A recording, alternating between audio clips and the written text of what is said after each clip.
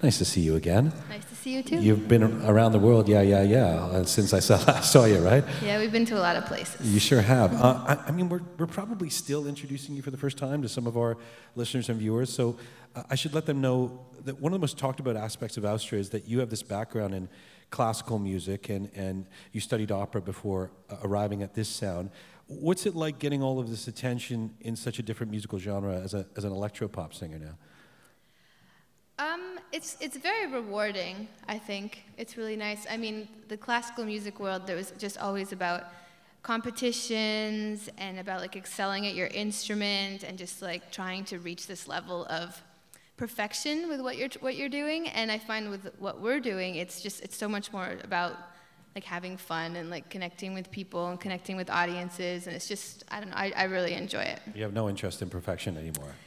We try not to. Sometimes we get criticized for like looking a little bit too perfect. Like it's mostly because we have a backing track, to be honest. But so we try to like keep it loose. Right. Like, we don't want to be too practiced. How do you do that?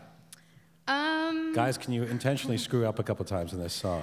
It happens naturally, but when it does, whenever we screw up, we're always like, that was actually so great. Like that worked so well for us. Right. Well, that's good. That's a good attitude. Yeah, the pressure's off.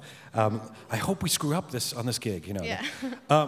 The best electronic album category. It's almost brand new. It's the second year it's being handed out. Is it heartening to you to see electronic music have its own category at the Junos? Yeah, is this the first year? Second year, yeah. Okay, second year. Because I was totally shocked. I didn't realize they had one.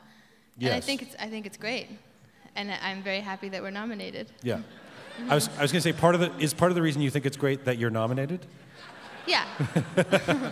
What does it seems like a cliche question, but I've got to ask it all night because this is part of the equation. What does a Juno nomination mean to you?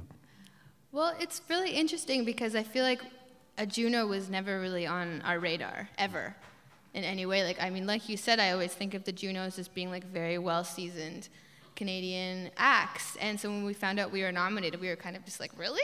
Like a little bit surprised.